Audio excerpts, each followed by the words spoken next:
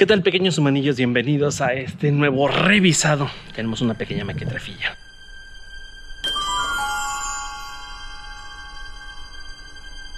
Así es, pequeños humanillos, porque han desfilado muchas cilindradas, pero nunca había tenido una motoneta 125 como esta poderosa mequetrefilla. Pero bueno, antes de platicarte un poquito más de ella, vamos a las tomas mamalonas scooby-doobidescas.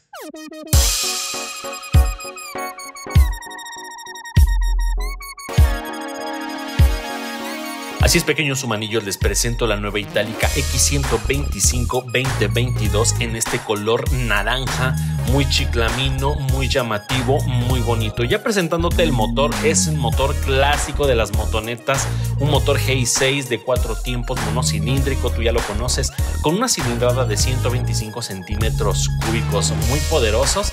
Una velocidad máxima nos promete de 70 kilómetros por hora y con una potencia, un torque de 8 caballos de fuerza muy buenos. Promete también un rendimiento de combustible de 30 kilómetros por litro. Esto quiere decir que, traducido, con el lleno total del combustible de su tanquecito de 4.5 litros nos rendirá o recorreremos 135 kilómetros muy buenos. La suspensión delantera, un doble amortiguador basculante, y en la parte trasera también tenemos un monoamortiguador ya muy clásico en esta línea de Italika. Frenos delanteros de tambor, frenos traseros también de tambor con un RIN 10. Hablando de los frenos, ya sabes que tu amigo Bicho siempre te recomienda que tengas frenos de disco, pero más adelante los pondremos a prueba. Un peso en seco de 77 kilogramos, muy bueno para personas pequeñas de 1,60, delgadas.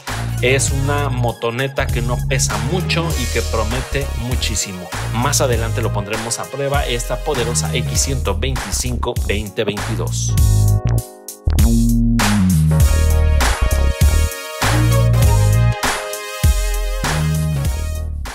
Déjame decirte que esta pequeña es muy pequeña. Cuando decimos niña ruda pequeña, 125 centímetros cúbicos de la marca Italika.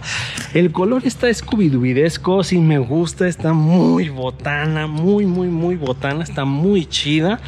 Tiene obviamente su cajuelita. Lo primero que le dije, ¿sabes qué? Debes de comprarte algo. ¿Qué es lo que debes de hacer? Obviamente algo para cargar. Tiene gran capacidad, mira, está muy chido. Cabe un casco integral completamente. Siempre ya sabes que es lo que yo te voy a solicitar y a pedir. Otra cosa que también me gusta, pues ya sabes, de las motonetas, es la gran capacidad de carga. Chécate, aquí cabe un casco tipo aviador, no un casco integral. Vamos a ver, ¿cabrá un casco integral completo? Obviamente no. No, obviamente pues no manches, es mucho casco para esa poca cajuelita. Pero bueno, un casco de aviador y la herramienta que quieras echarle, cabe tu mochila perfectamente bien si te quieres ir a chambear, si te quieres ir de shopping. Y lo que más me gustó de esto, que está muy bonito, su portacaguama, porque esto está más grande todavía que el de la pequeña Bianca. En instrumentos, ya sabes, lo normal. Aquí obviamente cambia un poquito, diferencia de otras, de la pequeña mequetrefilla de la Bianca.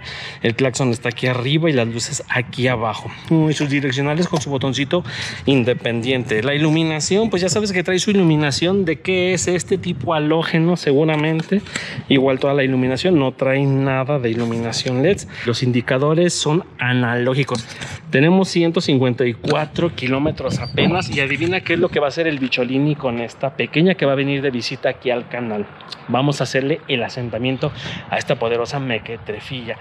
Y debo confesarte que los plásticos, a diferencia de la Bianca, sí se sienten de la calidad. Bajaron un poquito más la calidad de los plásticos, pero aún se siguen sintiendo resistentes. No le suena nada. Balata delantera normal de tambor. Ya sabes que no me gusta tanto esto. La llantita, la llantita está súper chida, ¿eh? ¿Qué marca es? Yaguanixi. No sé si es en dialecto o qué acción, pero bueno, está muy chida. Me gustó, está pequeña, está muy botana. Tenemos el motor G6 clásico, ya sabes, con caja de transmisión CVT muy clásica, su cajita de filtro muy pequeñita. Esta ya ha ido a servicio. Freno trasero también de tambor, el cual estaba mal ajustado y yo tuve que ajustarlo. Eso sí, algo que se me hizo muy botana, mira, tiene unos reflejantes aquí muy chidos, escubidubidescos de ambos lados, y hubiera sido genial que también brillaran a la par. Nada les costaba poner aquí un socket, que bueno, eso sería genial, ¿no? Podérselo adaptar, un socket aquí para que también brillaran sus direccionales al mismo tiempo, sus intermitentes. Algo muy chipocludo y me gusta. Obviamente, aparte de esto que es el portacasco, el portabolso, como tú lo quieras llamar, está muy chido y siempre es muy bien necesario para las bolsas, ya sabes, del mandado. Y lo chido escubidubidesco, ya trae su cargador USB para que cargues el celular o la cámara. En mi caso sí me sirve muchísimo traer este tipo de cargadores para celular. Ya nada más le hace falta el portacelular e ir cargando todo lo que necesites aquí.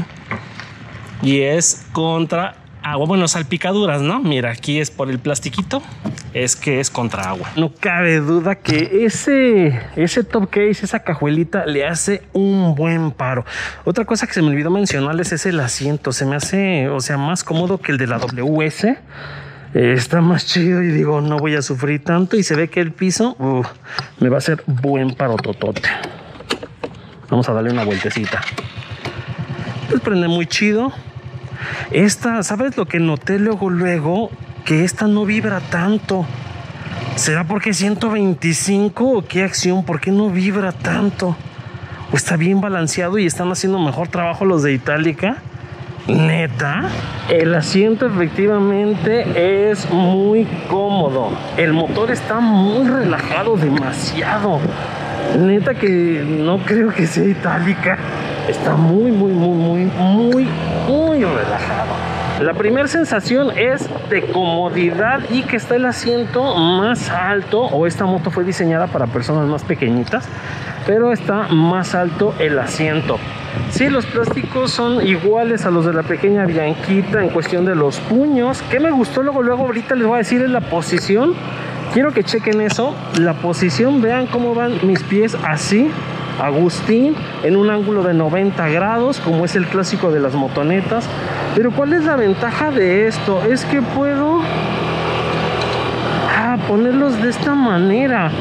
O sea, son dos posiciones mamalonas, escubidubidescas, muy chipocludas, muy chido. O sea, dos, una que es a 90 y otra a 45. Me gustó, eso sí me gustó, porque se siente, te da la sensación de tener un scooter, una motoneta muy amplia. Pero mientras tanto en el camino debo decirte que sí, para su motorcito 125 está chido. Si le aceleramos poquito,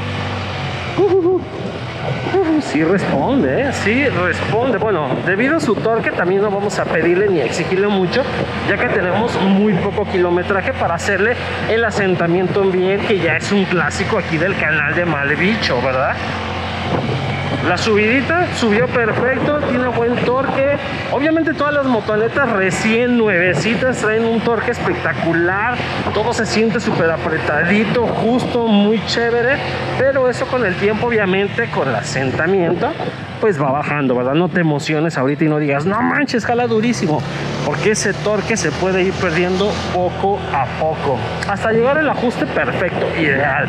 ¿Qué te recomienda el fabricante? Y como traemos una Italika, ya sabes que es hasta los 3000 kilómetros, no como en Honda o en Yamaha, que es a los 1000.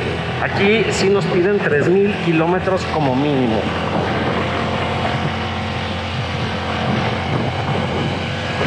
Hay que ver cómo curvea, curvitas chido, para hacer sus llantitas pequeñitas, curvea chido, está chévere, chipocludo.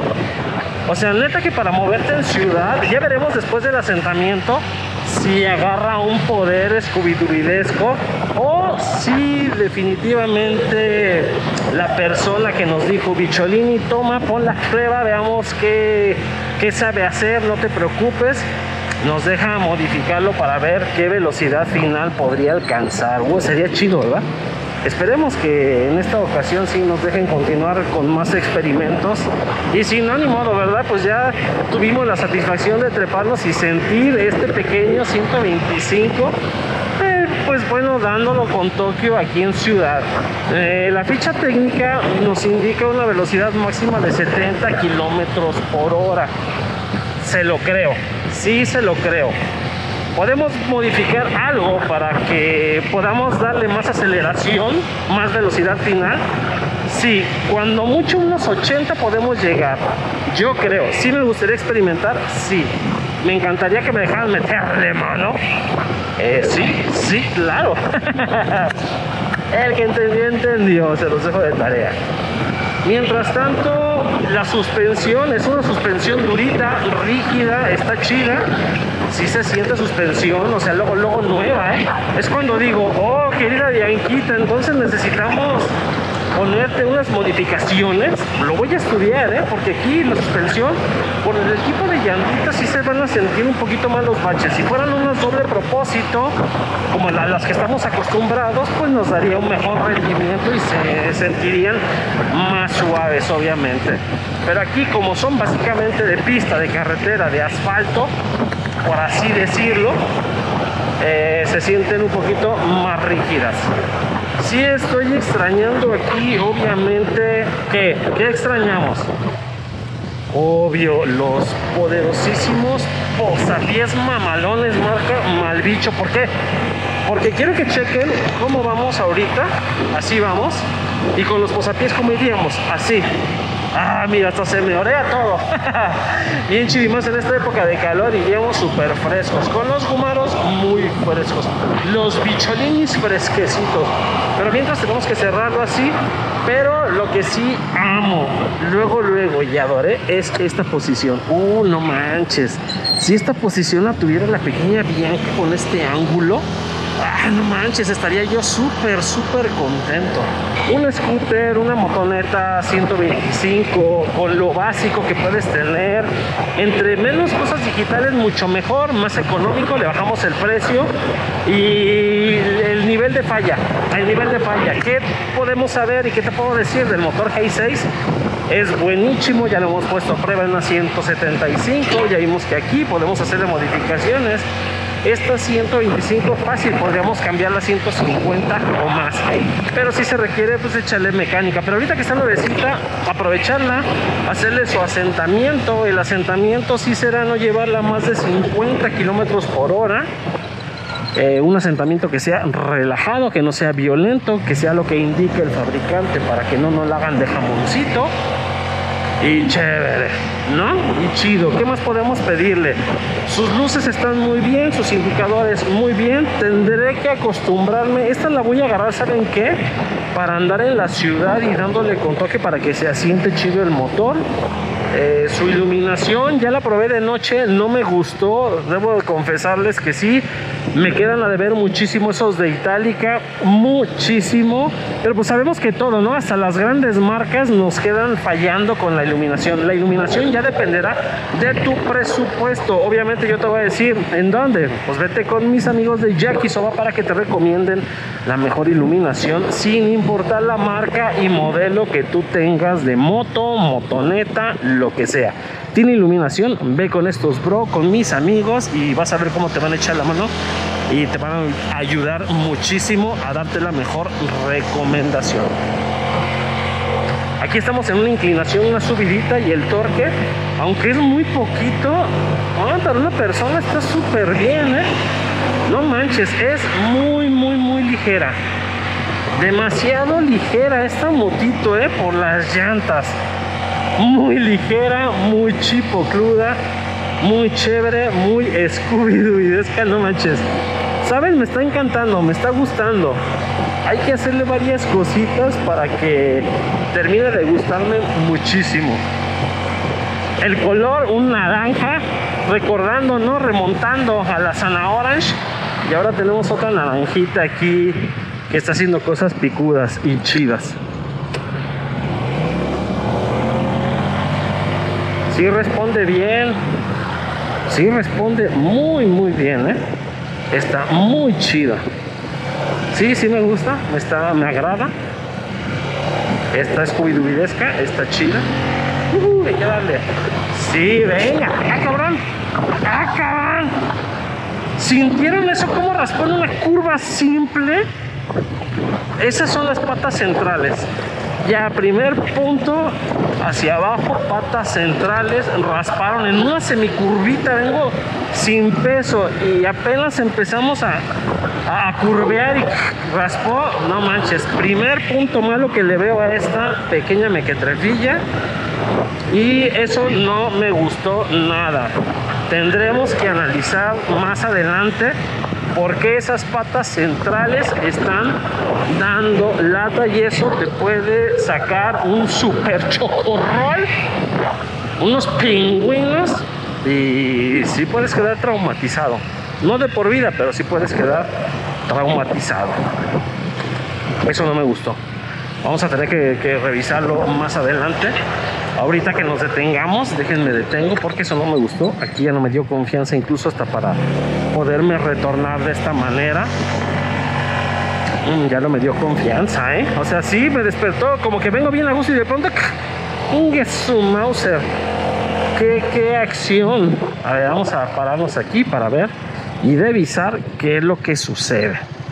¡Qué tranza!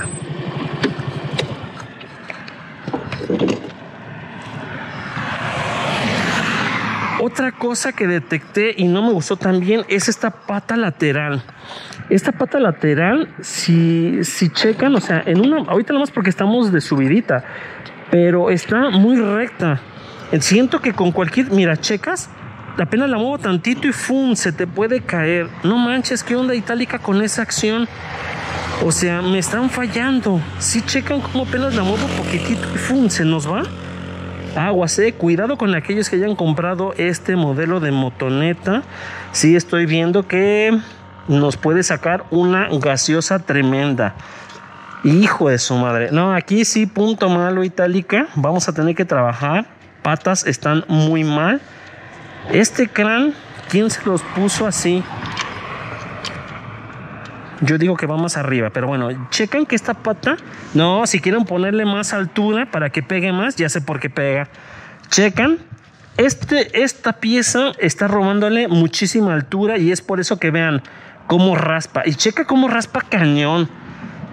2 puntos malos para esta pequeña mequetrefilla. Algo se le tiene que hacer. Esto no va a quedarse así. Próximamente les tenemos que dar solución a estas dos pequeñas cositas que acabamos, cosotas. Esos detalles no me gustaron. No está chido. Prende la primera, casi no vibra, no manches. Eso sí se los agradezco Italika. Casi no vibra. Buen torque de subida, sí. Buena fuerza, sin ninguna bronca.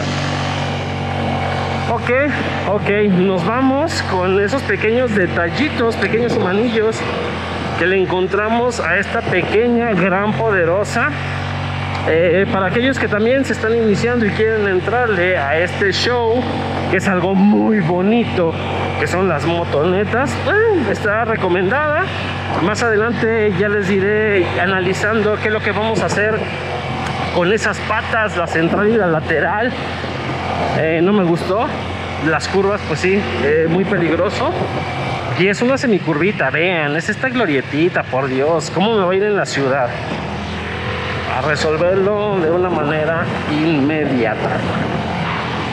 Una moto que me gustó, no vibra, está muy chida, muy chipocluda. La neta, las vibraciones, a diferencia, porque la pequeña Bianca, cuando la compré, poniendo un comparativo, cuando la compré sí vibró y para mí fue una sensación increíble, que dije, güey, a diferencia de esta que no está vibrando, y esta pequeña me recuerda, ¿saben qué?